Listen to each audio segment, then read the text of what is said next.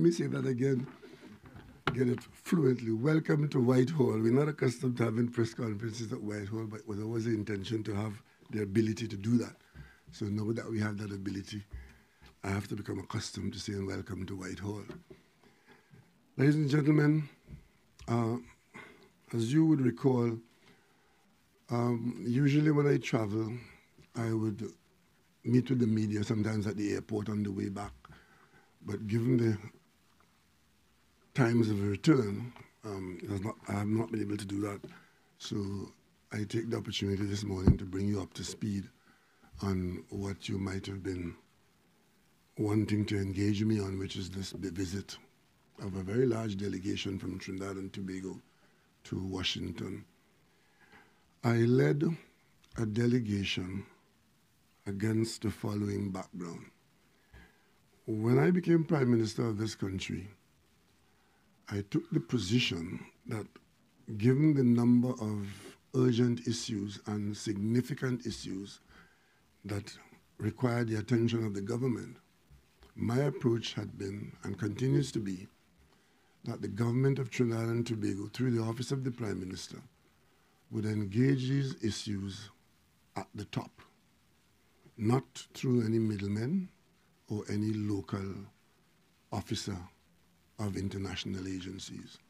I will engage them at the location where the decisions are made. That approach, you would have seen me engaging Shell, BP, EOG, BHP, all of them at their boardrooms where decisions are made. As a result of that, we have been able to short circuit a lot of the circuitous travel between our interests and the interests of others. And we were able to get done a number of things which were very important for the people of Trinidad and Tobago, but might not have been that important to middlemen and so on. I speak specifically here about, for example, our ability to talk directly to the Australians in Melbourne about the Ruby oil field, our ability to talk to the Prime Minister of Australia about getting 2 ferries and 2 Coast Guard coastal patrol craft.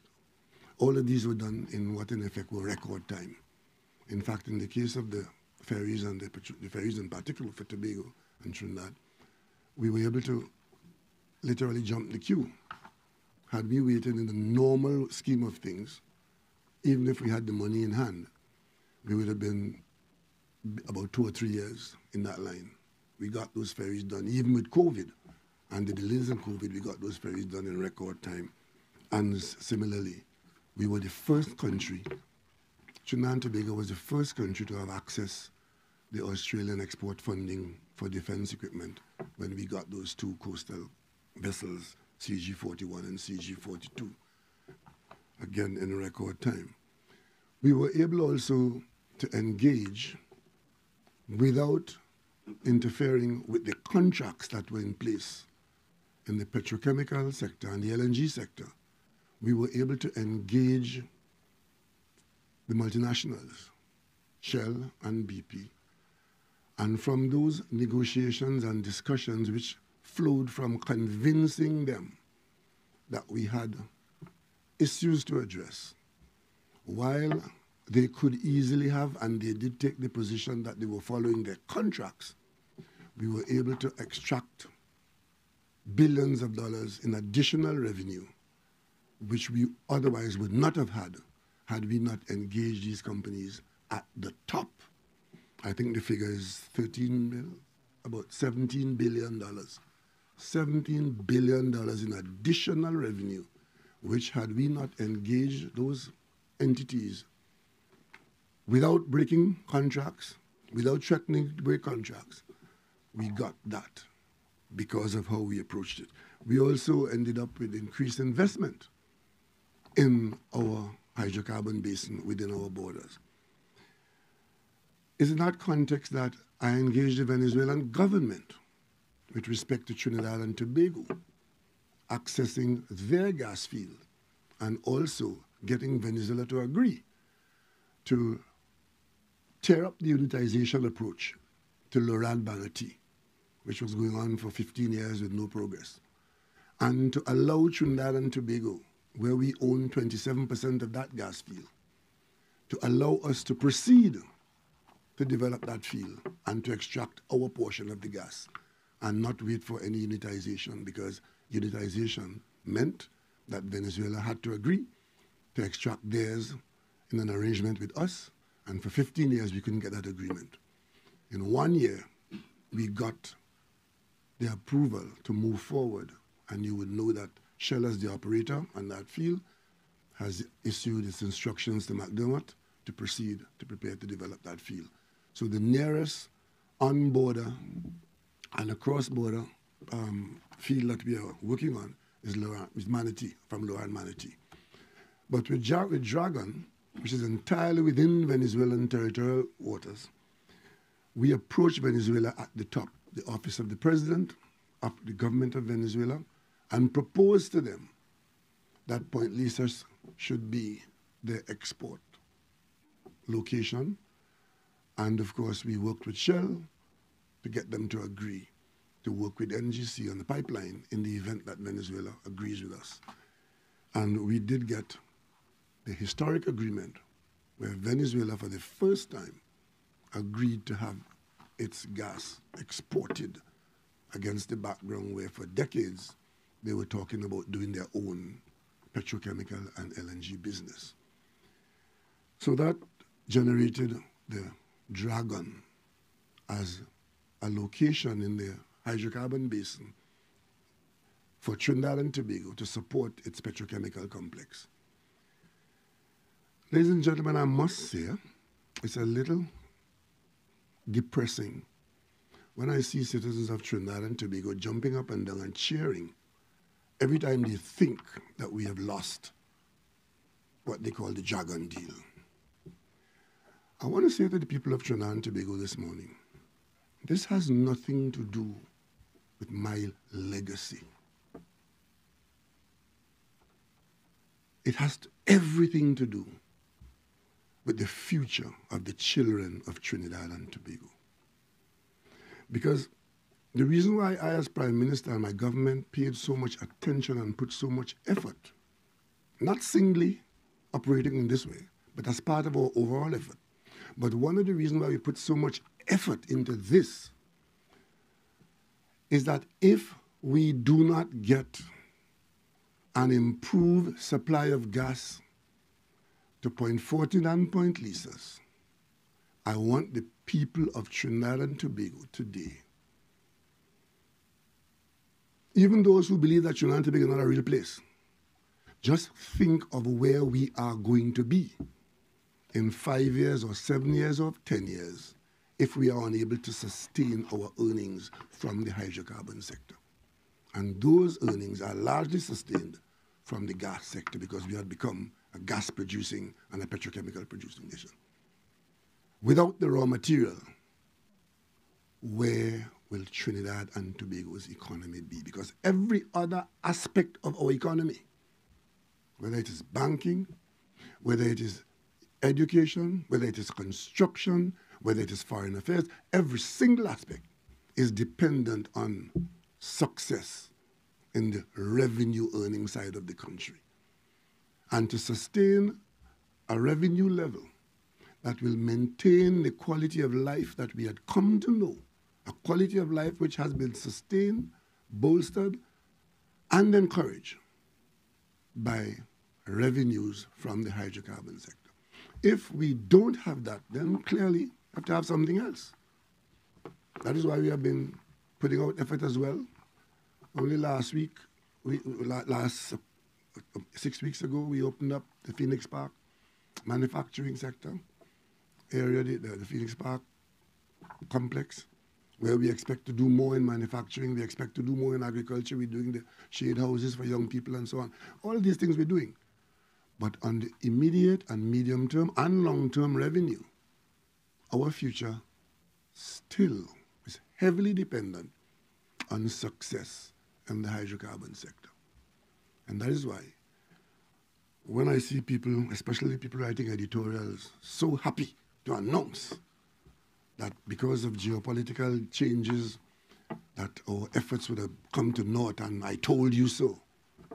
I wonder if these people have any good wishes for Trinidad and Tobago.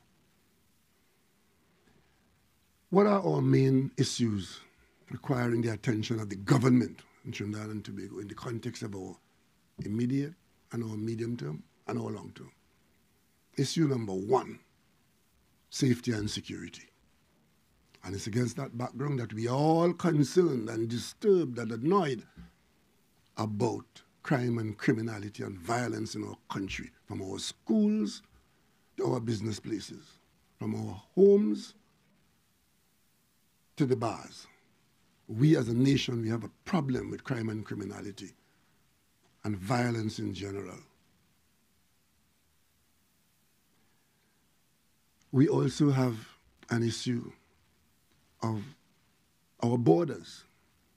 Notwithstanding all the resources we put out there, there are people who every night try to penetrate our borders, and some succeed. And therefore, we need to be cognizant of that, and that is one of the focus for of the government. We also have to deal with this whole question of energy security, because it is in that context that we talk about our effort in dealing with oil companies and the government that owns resources that we have our eyes on. Against that background, we, in the last few years, have focused on building relationships and identifying the decision makers where they are. And recently I've had to go to the United States on our timetable, heavily supported by an ambassador who is very invested in the interests of Trinidad and Tobago, very proactive ambassador, who has worked very closely with us on all these issues. And I want to say we are very grateful for the effort that's coming from that direction and the cooperation that we're having between our staff and U.S. government staff.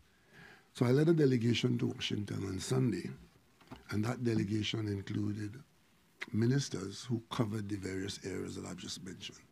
In that delegation was the Minister of Energy, who also carries the portfolio of Minister in the Office of the Prime Minister. And that's an important portfolio because Minister Young's portfolio as Minister in the Office of the Prime Minister allows the Office of the Prime Minister to do a lot more at any one time because he represents my office in many of these discussions where the Prime Ministerial Office is where the conversations take place and decisions are made. And Minister Young was in that delegation. As a matter of fact, he went ahead of me to ensure that when I got there, certain things were in place. I had also Minister Amory Brown, who is our Foreign and CARICOM Minister, who also is engaged very heavily, his portfolio is very heavily involved in these matters. I had Minister Bacchus, who incidentally, at the time of this meeting, this delegation being in Washington, Minister Bacchus had just led an operational delegation to India. We, as you know, we're working very closely with India, who's helping us with our digitization. And Minister Bacchus and his team, they had two appointments in India, one in Delhi and one in Bangalore. He was there leading the team to Delhi, and he left someone else in charge, the Bangalore leg, and he joined us in Washington because it was very important for the Minister of Digital Transformation to be involved in the discussions and the exposures that we were facing in Washington. And of course, I had with me the Chief of Defense Staff and some other personnel from cybersecurity, because these were issues that we were going to be meeting with the United States authorities on. So it was a full delegation covering these areas of interest and importance to Trinidad and Tobago. I was able to meet with and hold discussions with the following people: Vice President Kamala Harris, and this is one of the many times I've met with her. We have an ongoing arrangement since the Summit of the Americas President Biden put something in place where I'm co-chairing with her on the energy matter. Secretary Secretary of State Anthony Blinken, who you all would have met here when he came for the 50th anniversary of CARICOM. Senior defense officials, including the Deputy Under Secretary of Defense, Melissa Dalton. We met for the first time in my going to Washington on these matters, Exim Bank President and Chair of the Board of Directors, Rita Joe Lewis, and we had some very interesting discussions there, out of which would come additional resource possibilities for Trinidad and Tobago in its economic development. U.S. Trade Representative Catherine Tai, who is very eager to encourage Trinidad and Tobago business sector to take advantage and more advantage of what exists in the present, what you commonly used to call the CBI arrangement. There are opportunities and facilities for Trinidad and Tobago private sector to access certain things which the U.S. is indicating that we are not taking advantage of, largely from the private sector. I also met with National Security Council Senior Director for the Western Hemisphere, Juan Gonzalez, who, if you know that name, that is the individual who has been with us ahead of and representing the United States in all its dealings with Venezuela on the matters that I mentioned a bit earlier on. And we did have a renewed meeting with the senior Democrats led by Hakeem Jeffries, who is the Democratic leader, minority leader in the House, with a delegation of congressmen and women, some of whom had been to Trinidad and Tobago at least once before in these. I could mention Congresswoman Maxine Waters. You may recall she was the one who we met with way back when we initially responded to the crisis in de-risking and correspondent banking, when our banking communities in CARICOM were being expelled from the American and other banking systems. Congresswoman Maxine Waters took it upon herself as chair of the Finance Committee to hold hearings in Washington, and Minister Mia Motley and myself attended those hearings. We made our case to the Congress, and before that, she came down to CARICOM here. We met in Barbados, and she guided us and did take this issue up. And while the issue has not disappeared or evaporated, it's still a threat there. The conditions have emerged, has evolved considerably in our favor, where the pressure is a little off, and the pace at which we were being de-risked and debanked has receded. She was there, Congressman Gregory Meeks, you may recall. He's the minority. He's the ranking person in foreign affairs in the United States. And in the event that there's a change in the House makeup in November, he becomes the chair of the U.S. Foreign Relations. He's also an expert on Latin America and the Caribbean, so we're very happy for that. He has been with us from day one in our missions to Washington. Congressman Benny Thompson, who was supposed to be leading a delegation here in March of 2020, but we closed the country 1 week before that delegation was due here. And that is still on the cards, so we may still have that delegation, but he's also the ranking member on Homeland Security. Congresswoman Yvette Clark, who is very keen in following Caribbean and Trinidad and Tobago's effort in Washington.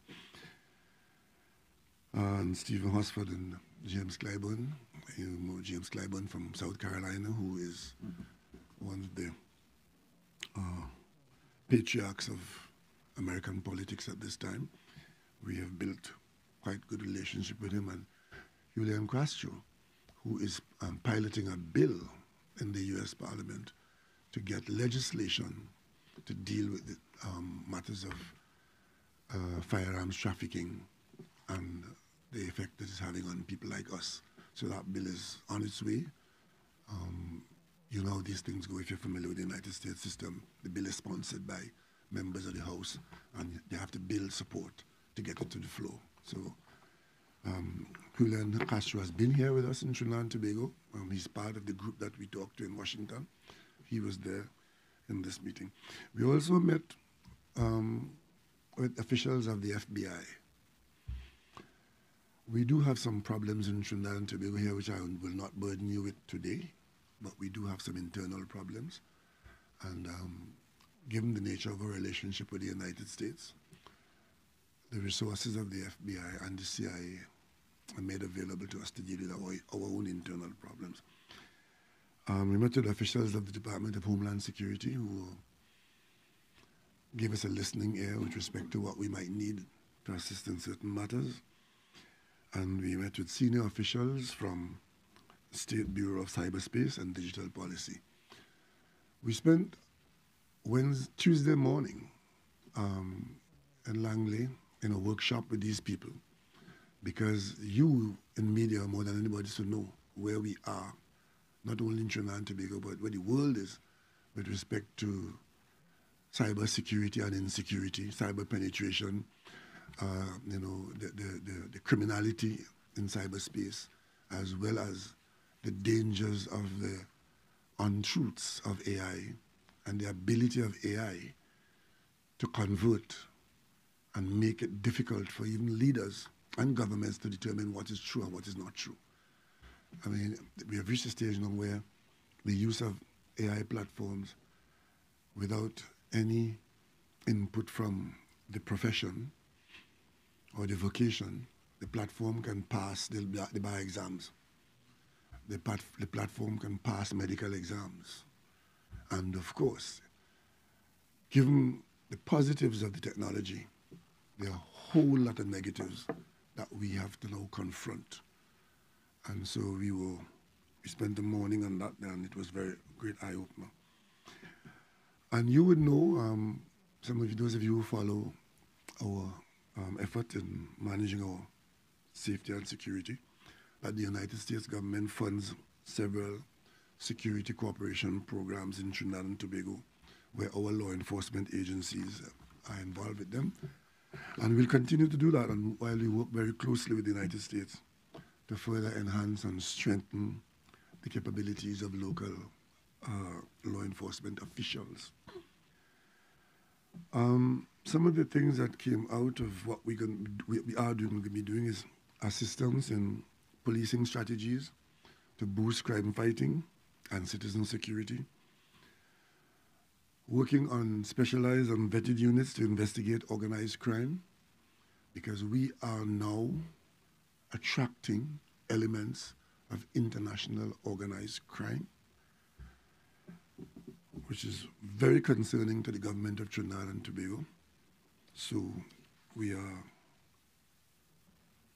discussing this with the United States to get as much help as we can in ensuring that our bad situation is not worsened by these developments. We have made plans, and the U.S. has agreed to help us with increased marine operations. So we'll be working on that in the coming weeks to see what we can get out of that. The whole question that arose at an earlier time of the establishment of a gun crime intelligence unit and operational demonstration of what we've been able to accomplish since we've been out there talking about these gun crimes and the flow of arms and ammunition from the U.S. into us. So this gun crimes intelligence unit is one of the priority areas of cooperation between us and the United States.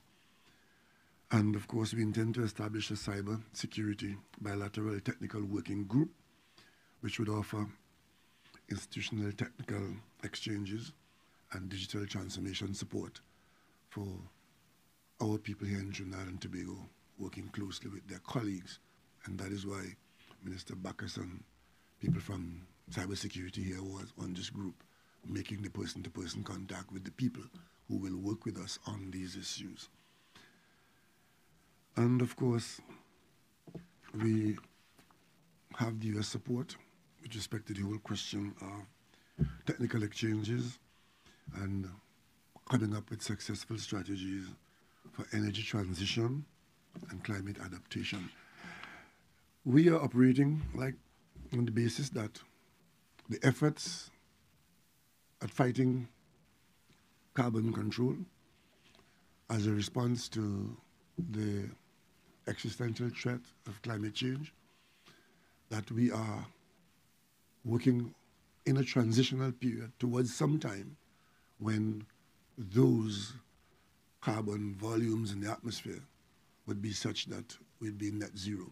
But until such time as we get there, we consider that to be a transitional assignment, and that is why we will continue to sell methanol as the clean fuel. We'll continue to sell LNG as a substitute for coal, and we'll continue to try to green our Point Leases petrochemical areas to be more and more in sync with what the international effort is with respect to climate change. So if you think you see any dichotomy between us wanting to be a hydrocarbon exporter and producer, you also should see us as a nation that is working towards greening our business. So we are in there on both sides.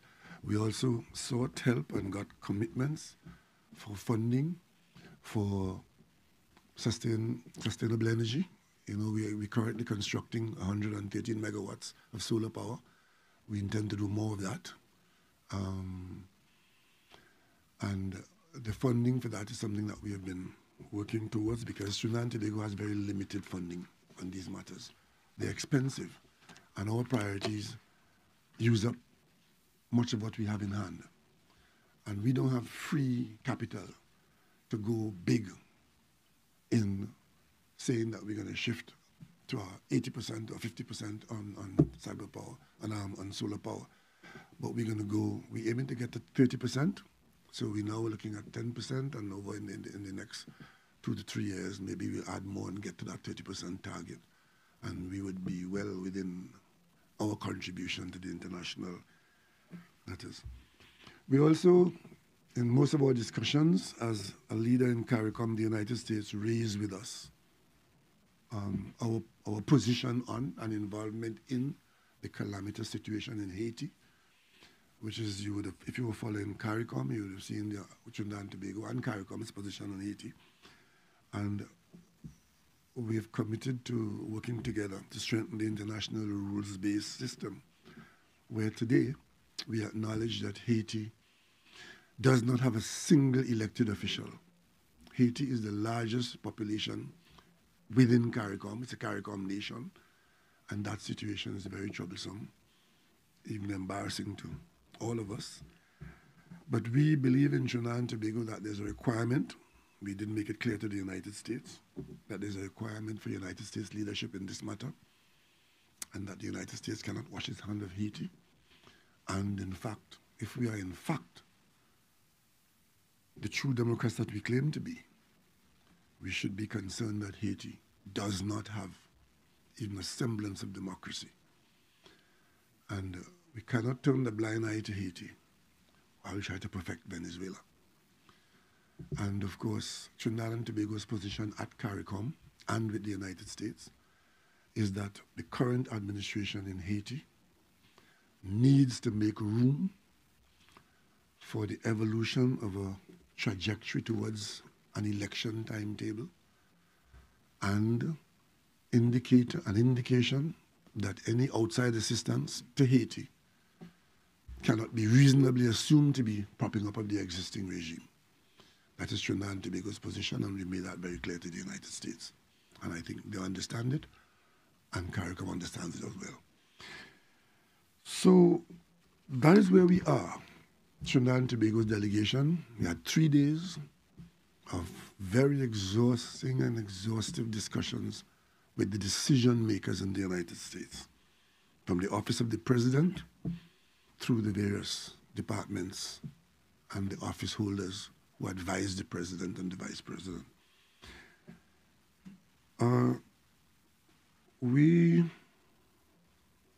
I want to mention something here just in case I forget. While I was abroad, I saw somebody from the opposition in one of their press conferences. While they were crowing about the loss of the Dragon, they were talking about some $100 million pipeline from Dragon to Hibiscus. I want to make it abundantly clear that I know that game. I have been in this matter from its conception to now. I have never seen a document anywhere, and I have never seen a quotation on the cost of that pipeline. But what I do know, and anybody who knows anything of this issue who should be commenting on it would know that a pipeline from Dragon to Hibiscus cannot be seen in the context of $100 million.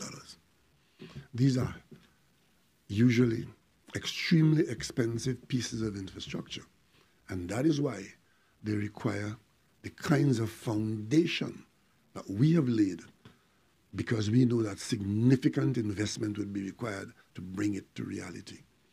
That figure thrown out there is a figure of mischief, and they know very well that that is not anywhere near the cost of that pipeline.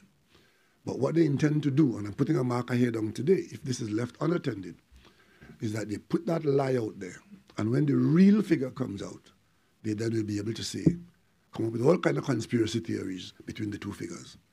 I want to let you know today that there's absolutely no basis. And you must ask them where they got that figure from. Whose figure that is.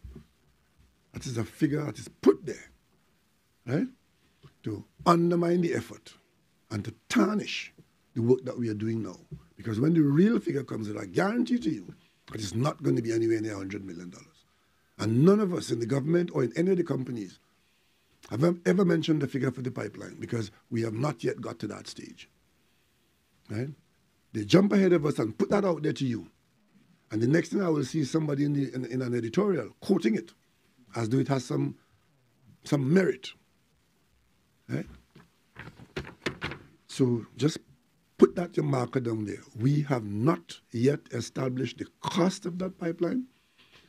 We have built pipelines in across this country, out to our facilities in the ocean. As a matter of fact, Trinidad and Tobago was in the forefront of building a big pipeline when we built our pipeline, our cross-island pipeline. We are in Ghana now, right, working with the Ghanaians on pipeline business. So we know the pipeline business. And when it's time to cost the pipeline, we will know what the pipeline should cost.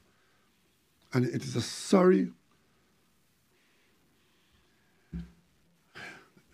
but those of us who want to see good for Trinidad and Tobago, we will ensure that our effort is not smeared by those who have other objectives. So, ladies and gentlemen, those are the issues. But I want to make one other point as I talk about the pipeline. Against the background of what the editorial writers tried to put here while we were abroad. Yes, the United States has its sanctions on Venezuela. It is because we know that, and we've seen that, and the cabinet of Trinidad and Tobago is aware of the ramifications of that, why we have engaged this issue in the way that we have. So, when the United States government issued its general license number 44, that global general license to all and sundry, that did not limit or dampen the enthusiasm of the government of Trinidad and Tobago to proceed along the path that we had started on. I told you early on, we were not prepared to talk to go-betweens and juniors. From day one, we did not put our argument or our expectation on the general license number 44, which expires on the 1st of April, on the 18th of April, actually. It's a few weeks from now. Those who rely on that general license to do business with Venezuela, that expiry is their problem. We never relied on that, otherwise we would have been in that situation. From day one, we took a different path. We sought, through the Office of Foreign Asset Control, to get what we call a carve-out. And that OFAC license that we got in January 2023 is a license for 2 years. We have that. So we are not, and we have got that confirmation from this meeting in Washington, we are not directly affected by the 18th of April activity. But of course, the US government can change its position anytime. Because those of you who follow US politics, you would see by the hour what is happening with the United States about its own business, passing its own budget, right? It's turmoil, that's the word I would use. So changes can come. But we have believed that some of these matters could survive, right? And we are surviving. We also got, when we got that OFAC license, we went to Caracas. And the license initially had a rider which was unacceptable to Venezuela. Of course, the minority in Trinidad and Tobago who wanted to see it fail were jumping up and down and saying that Maduro will never accept Maduro. We went back to Venezuela. We engaged Venezuela. We engaged Washington. And we eventually got to a situation where that rider was removed, new conditions that were acceptable for forward progress was had, and we got an amended license. That's specific. On October 17, 2023, we got a license which expires on October 31st, 2025. So that aspect, that's where our situation is. And with respect to operation on the Jargon field, we have in place in our hand an exploration and production license for 30 years on that field. Those are the facts and the outcome of the work of the government of Trinidad and Tobago in a very, very difficult situation. So that's what it is. And I'm sorry to announce to those who would love to see the Jargon dead, Trinidad and Tobago is alive and well and has a government that looks out for the interests of all the people of Trinidad and Tobago, especially our children. Because those of us who enjoy the fruits of the last 2 or 3 decades could afford to talk stupidness now. I am concerned about the children who are growing up in this country, who are in high school today, and who deserve in the next 5 to 10 to 15 to 20 years to have at least what we had from our country. And that is my legacy. Ladies and gentlemen, last year I addressed you from a podium like this in a similar circumstance, because it hasn't been easy. When it's not COVID, it's gas. When it's not gas, it's back pay. When it's not back pay, it's lies. Just all of them. And I said to you last year that I intended to go on a vacation last year. I did not. I said to you I intended to go on my medical examination. I did not. I'm saying to you again, no. I am going on a vacation, and I am going to do my medical. But before I do that, we have 2 very important meetings in Venezuela. There's Guyana. There's the Guyana Energy Conference, where I'll be participating immediately after Carnival. And there is the CARICOM meeting, which is immediately on top of that. I have the option to go and come and go again. I will not be doing that. I go to Guyana for the Energy Conference, and I will remain there for a few days into the CARICOM Heads of Government meeting. We have some very weighty matters at the CARICOM Heads of Government meeting, and Trinidad and Tobago's presence at the Guyana Energy Conference is a priority for the Cabinet. So I'll be in Guyana for a few days after Cabinet. I think I'll probably leave, I think it's the 18th, some day like that, but I'll be out there. You'll be advised. When I come back from Guyana, I will be leaving the country on private business. My long-awaited vacation is being arranged right now. And I could tell you, it involves my wife, who's on retirement. And I'll be away for about 10 days. And that is why. And when I come back from that, I get back engaged into work. I've got some interesting matters in the Parliament which I intend to participate in. You'll be advised appropriately. And then sometime towards April, I'm now going through my local medical assessment. and I would be probably doing my external medicals towards the end of April. But we do have some interesting matters in the Parliament, which will not be affected by my absence. And as I tell you, a lot goes on the phone that you have. So even though I will not be here in person, I will be here in spirit. So ladies and gentlemen, having said that to you, if you have any questions, I'll take them now. Let me start with Prior. Prior, how was going to be before I finish? Good morning, Mr. Prior, EZP News. Excuse me 1 second, Prior. Let me just have some talk. Just 1 second.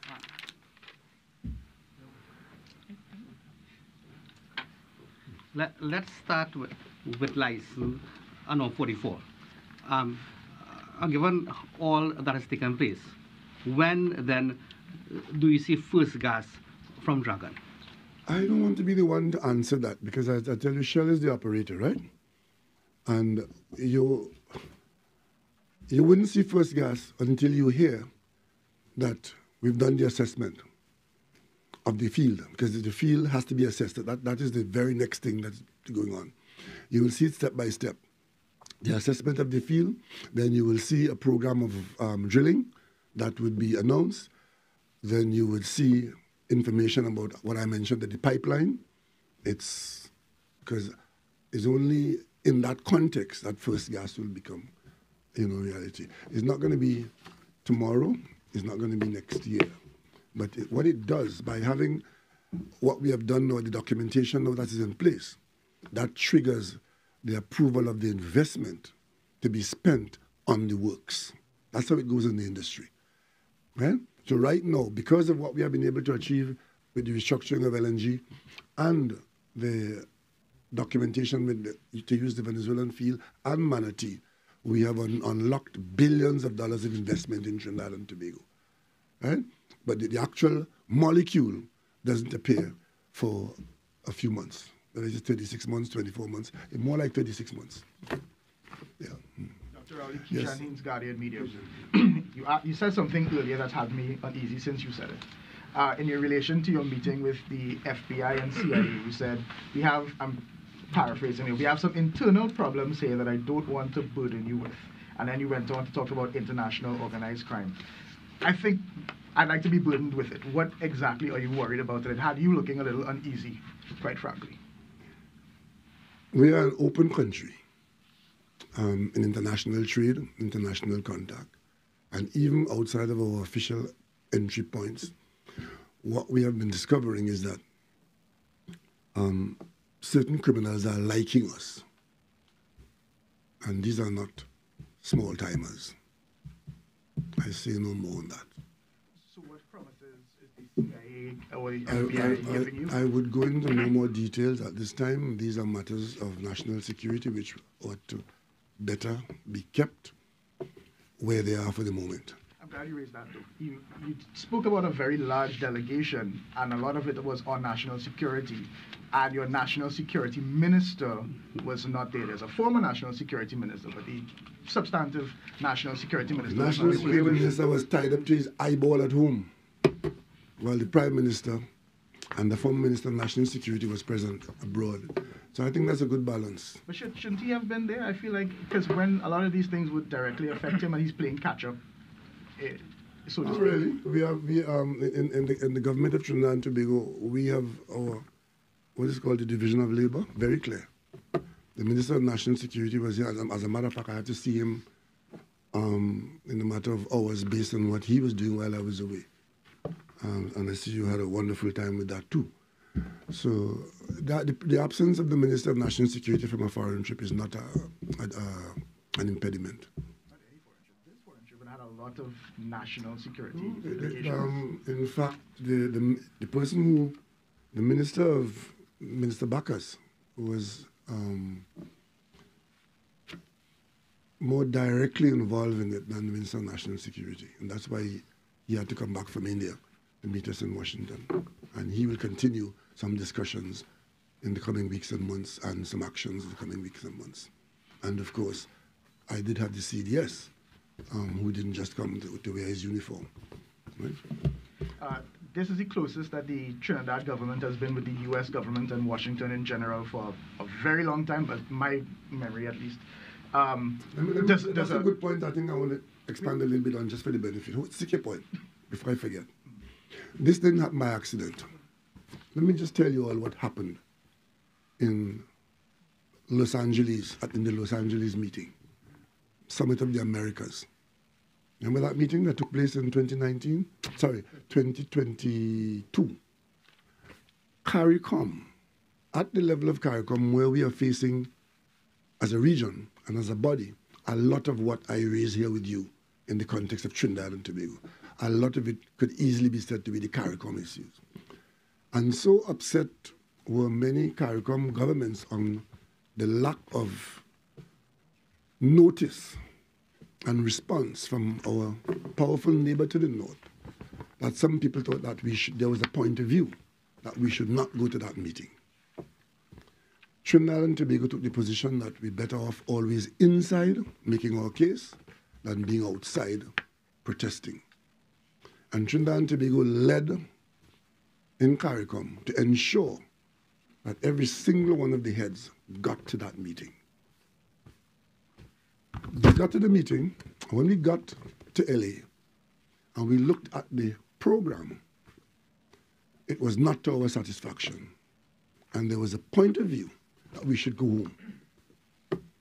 Trinidad and Tobago and one or two other governments held the peace, and we met with the President of the United States in short order.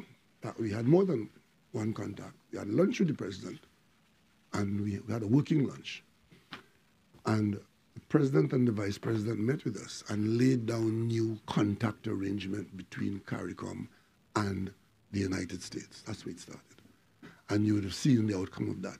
You would have seen at our crime symposium, where crime was noticed as a public health issue. You would have seen the U.S. response to that.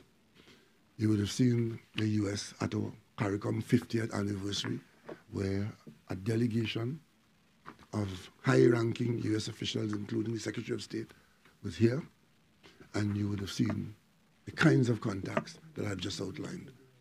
So we have had, as you correctly put it, in the last 24 months, better and more direct contact with the United States to deal with our business, both national and regional, than we have had in my time in public life. So that is true. Which brings me to my question. In 11 months, you could be looking at another Trump administration. How does... 11 months. 11 months. Well, let's put it this way, right? Let's put it this way, right? It matters not who is in office in the United States. We will have to deal with the government of the United States. And we do not interfere in picking horses for the American people. But is it worrying? It worries me. Trinidad and Tobago was a colony. And we survived that. So now we are an independent nation, requiring to be responsible, competent, and effective. So it shouldn't worry us. It should call us to ensuring that we have the capacity and the groundwork to deal with whoever is in office. Right? So we are not going to be too troubled by that. Of course, we have our ideas of what we would like to have. We don't go around telling people. We vote in Port of Spain, we don't vote in America. But we have a strong diaspora up there, and that is not unnoticed. So whatever the outcome of the election is in the United States, we will still have our work to do. Right? As a matter of fact, we have, well, in some of my earlier visits, we did meet with quite a number of Republicans on these very issues. And in fact, in some cases, they were out front in supporting some of the things that we, for example, we had Republicans who were very keen on our production of ammonia, which is a fertilizer raw material. And in states where the production of food, agriculture is big, the Republican politicians are keen in ensuring that Trinidad and Tobago's spare capacity is used. At one time, the price of ammonia went sky high for a little while. And we are not out there picking favorites. We do have friends all around. And that puts us in a better position. I mean, you know, you talk to Americans, we have friends in China. We have friends in Europe. We have friends in Australia. And that is what Trinidad and Tobago is all about. Yes. Dr. Rowley Jesse Rowley, CNC3 Guardian Media. Staying with matters of national importance, while you were away, there was a joint select committee on Wednesday involving the police commissioner, where she would have admitted that, you know, the 2023-11 targets set out for 2023 were not met, unfortunately, you know, and she would have indicated some of her struggles, even, you know, conceding that her first year in office has been challenging. What would you say to that, and what's your position? Are there any concerns at this time, given what's been said? Let me put it this way. That calls for a whole press conference by itself. I have given you so much today that is so important to the people of Trinidad and Tobago that I would not want to color it with anything else. But I want to invite you to a press conference on national security on Tuesday morning at 10:30. Let's talk national security on Tuesday morning. Yeah. So, Joel Brown, TV6, Yes, so sure. going back to the issue of gas, Venezuela, and so on. Just for clarification, so you made a very clear distinction in terms of the license allowing the exploitation of the gas from Venezuela, and the wider clause that the U.S. had been talking about that expires in April.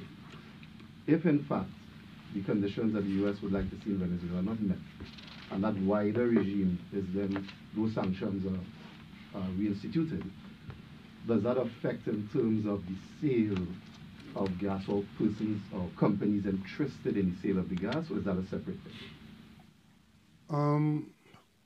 I'm not sure I understand the kernel of your question.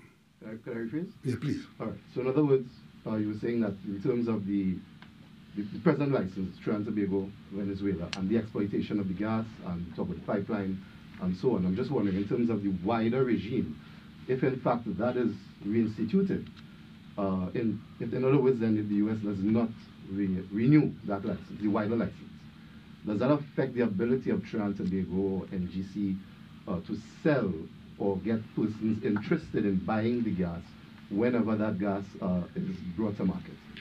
You would have seen the enthusiasm expressed by persons interested in us having access to that gas. That should tell you that this is a very valuable development. What we have done and what we have been doing is to do everything reasonable and possible to ensure that we can progress towards production. Right? And so far, the needle is moving in that direction. We trust that nothing happens to change it in any other direction. The world is a very, very hostile place right now. You see what's happening in Ukraine, and you see what's happening in the United States, what's happening in Europe, right? So we can't give you any guarantee that nothing will hurt us. Of course we can be hurt. But by the same token, where did COVID come from? We didn't know that we were going to be hurt by a pandemic. Why we say we can stop living because we can get infected? No. We just have to buckle down. We have been doing the work. And at this point in time, we believe that the work that we have been doing and the way we have approached it and the results that we have had and the commitments that we have will see us progressing along the lines that we have been progressing on with these matters. We expect to see Manatee continue, which is the closest one. We have open discussions on other fields on the border, right? We have opened discussions with the whole question of, flare gas and so on. So while all this is happening, I just want to make one thing clear. I know, well, in Trinidad and Tobago, people say, especially when directed at me, and some go as far as to say that the Prime Minister doesn't care about the crime in the country, which is just nonsense. But there are so many things that we have to do at the same time that we can't spend all our time on one thing, even though that thing is big and important. The Office of Prime Minister has to deal with everything at the same time. And because I am not the one dealing with national security does not mean that national security is not being dealt with. Because we got to make sure that the hospitals are operating. We got to make sure that the teachers are paid. We got to make sure the children are protected. We got to make sure the defense forces on the water and that they are serviced. We got to make sure that the foreign debt is paid. So all of that at the same time. So let us not do anything that will hurt any of those operations. But understand that we have a number of irons in the fire, and what you want is a responsible government to treat responsibly with them. So we get some success in some areas. We still have challenges in other areas. We stay on the job. And I can tell you, Trinidad and Tobago has a responsible government that very competently engages the issues. That's all I can say. In terms of the conversations you've had with U.S. officials, including the U.S. Vice President, the White House had a readout where the issue of Venezuela was discussed. You mentioned it. Were there any particular concerns, or was the U.S. government seeking you to somehow have some say or intervene or make some representation with regard to what is going on in Venezuela? Well, Venezuela featured prominently because, as you know, it's a significant part of the U.S. foreign policy in our region. And obviously, the U.S. have their views, we have our views, and we also have a partnership. And the whole question with respect to Venezuela, Caracas, Washington, Port-au-Spain, we try to, Trinidad and Tobago's position is that this has to be a partnership. No one point in that triangle has all the solutions, and no one point should cause a problem for the others, whether it is Caracas. So we talk to Washington, we talk to Caracas. As a matter of fact, Minister Young is off to Caracas when again? Next week. And then Trinidad and Tobago is engaged, and I myself am in the pipeline to go to Caracas sometime in the not too distant future. There's a lot. I can tell you, it is mentally very stressful. But as you all would say, I asked for the job, and you gave it to me. So I ain't complaining, right? Speaking about asking for a job, Prime Minister, last week Saturday, you hinted that you may not be in politics, for quite some very soon. Again, would we see you contesting in the general elections? The next general election is not in front of us. I give you the assurance that you'll be the first to know when the next general election appears on the horizon. But this is an election year, is it? I heard that. Next year. But, Really? Yeah. I thought it was this year. 2025. but how strong it is that you're thinking? Is it this year? Because you have that ability to call it. Yes. Like, just hold on. That can't be taken too lightly. Having the ability is one thing. Having the common sense is other. Yeah. Prior. So will we see you really contesting, or are you contemplating now? Stepping away, you're spending time with your family, as you said. How close are we to doing on that? vacation for the first time in how long? I've been, but no. My focus at this moment is not on election. My focus is on these very, very weighty matters that have such serious consequences for the people of Trinidad and Tobago.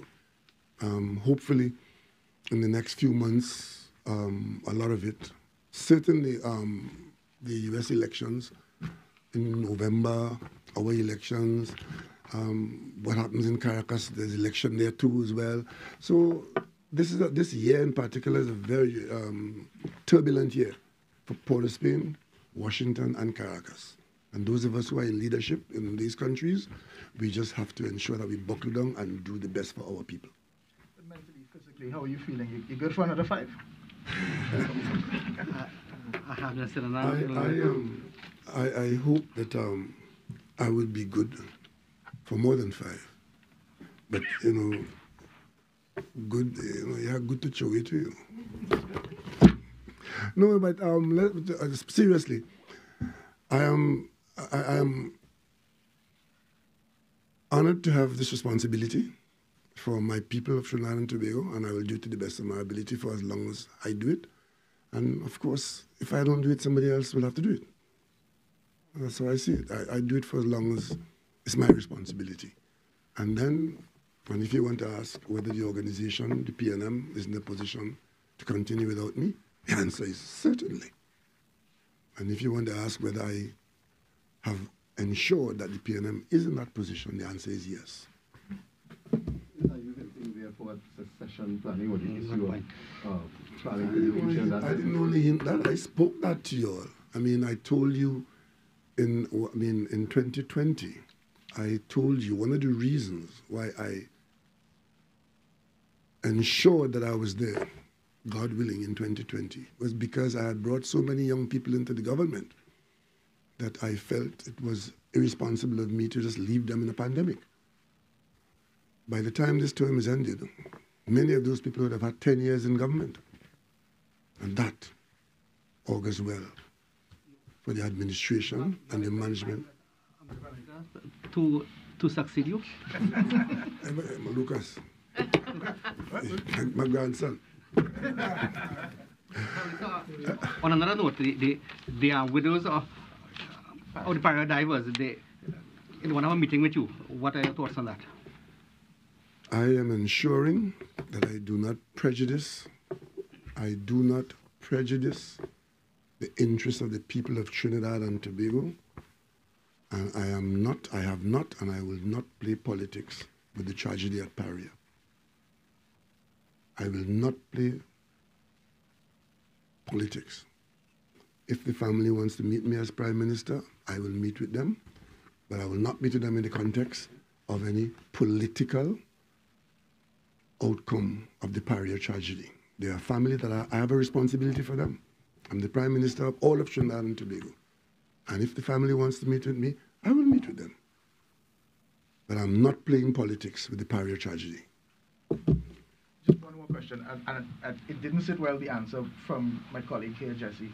The conversation about the Commissioner of Police's competence has switched from her competence to yours, as everything does eventually get blamed, you get blamed for a lot.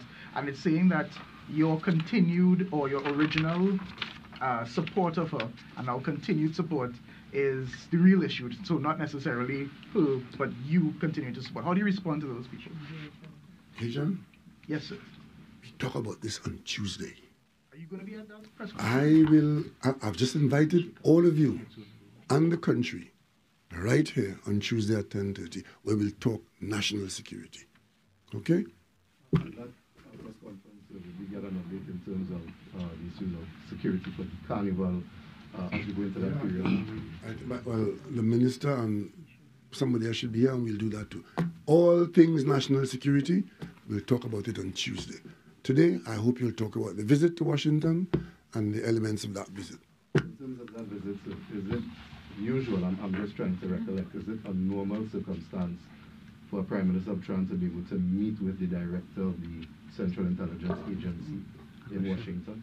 Good question. If we have to, and I was very pleased that I was able to, because we do have interests in common. Given the CIA's questionable history with political leaders, how does that sit with you? It was very transparent, as they tend to be, right? Okay, thank you all very much, and I'll see you on Tuesday at 10:30, right? Thank you very much.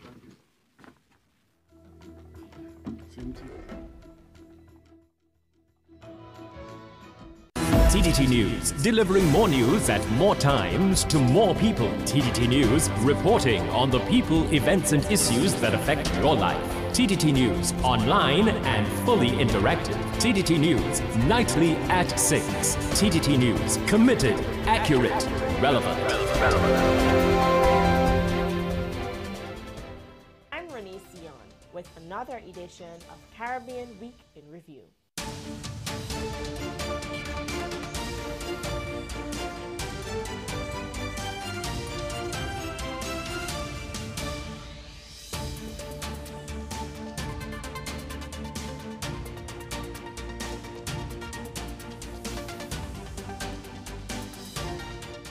Line and Length, the #1 cricket program in the West Indies, is on TTT.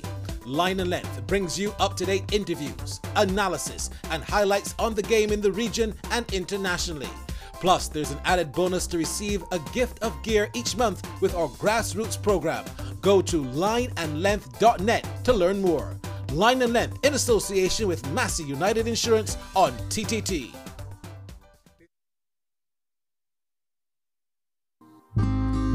You are dearer to me than all the stars. So many wish but never reach. 'Cause when I'm falling and all the world seems dark, you help me find my peace. Oh, shun mi ba fishani. Oh, shun mi ba yeah. Oh, shun mi ba fishani. Arubita, yeah yeah yeah yeah yeah yeah yeah yeah yeah yeah yeah.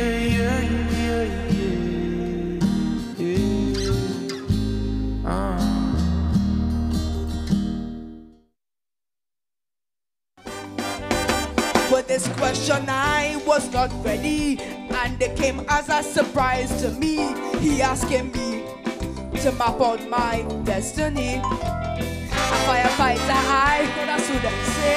Then he asked, I wonder how much that pay. Bring the old math, nothing is outdated. The red or blue devils from my rafale. You ain't sharing, you ain't caring, you ain't have the time to spare. You follow the ways of the world. You ain't guiding, you ain't loving, you ain't giving or forgiving. How you want the kids in life unfold. Trinbago Carnival Origins. Carnival, often referred to as the greatest show on earth, TNT's Carnival is a part of our culture as much as the other elements we identify with as a people. Today, we enjoy a carnival season comprising of numerous cultural competitions, diverse parties, and an influx of tourists. A season that climaxes into 2 days of masquerading. However, Carnival's roots runs into almost 2 centuries of Trinbago's history. In 1833, before the abolition of slavery, Africans began adopting their own improvised version of the carnival balls celebrated by the French at the time. Though a time of merriment, this version of carnival, which became known as Canboulay, also represented resistance and rebellion against colonialists. These acts of rebellion were depicted as mockeries that primarily embodied an exaggerated iteration of French sentiments. Over time, these depictions led to memorable characters becoming a mainstay in the celebrations, such as the Dame Lorraine, which mimicked the formal dress of the French women by exaggerating the padding in the chest and behind, along with wildly elaborate hats and fans. With the end of slavery in 1834, the free populace were now able to openly celebrate Carnival and their emancipation through dress, music, and dance. And as Trinbago's population became more diverse, so did the Carnival, which